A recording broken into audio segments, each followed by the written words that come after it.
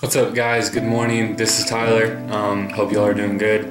Just had a bunch of stuff on my heart that I'd like to get out that God's pretty much just told me to speak about. In life, we all go through a bunch of situations, a bunch of trials, tribulations, and it kind of shakes us a lot. And then we get in this state of mind where we're like, oh, I can't do this, or I can't get out of this. And then we just think, man, is God really there? Is he helping us, or what's going on? But to be honest, he's always there. He's always there trying to help you move on. But it's those times where your faith gets shaken and you don't really realize what's going on. So you need to just look up or either pray or just know that God's still there regardless. An example of like our faith would be like sports. If any of y'all play sports, you know your coaches push you regardless of how your day is going or what's going on. They're always like, give me 2 more, or I don't care if you're tired, you can get water later.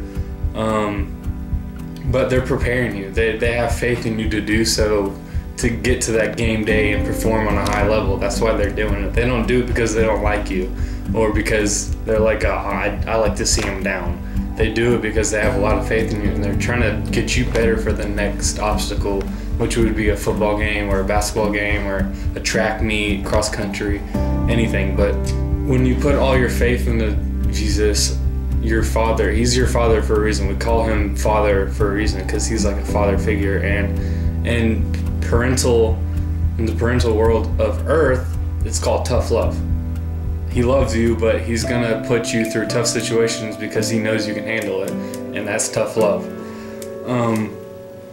But God He's at the end of the day, He's gonna present you something on the other side that's good, that will benefit you if you respond to what He's putting you through in a positive way. If you respond negatively, He might put you through more stuff. But if you say, hey God, I trust you, I have faith in you, and I know you love me and you're doing this for my best interest, then once you get through that obstacle in life, you're gonna find that God's gonna bless you and you're gonna prosper in His name. Going off of that is, if you see any person down or upset or in pain, I call that opportunity, because that's opportunity for you to present yourself as a Christian and say, hey, God loves you. I mean, you can't look at any negative situation and just be down about it. Like if you have friends who are down, that's the opportunity to say, hey, you need to lift your head up because God loves you. It's Hebrews chapter 10 verses 35 through 36, and it says, So don't throw away your confidence, which has a great reward,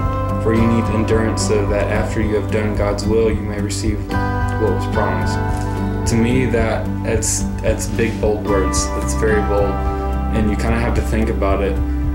When He says, "For you need endurance," which means to me that's like you need to keep your head held high and keep pushing. And if you do such that, then you're gonna get what you're promised, which is just love, forgiveness, grace, and you're gonna be able to give that to other people, which is the more important part about your daily life and your faith testers, is to share that with other people. So thanks for listening. That's what was on my heart, and bye-bye.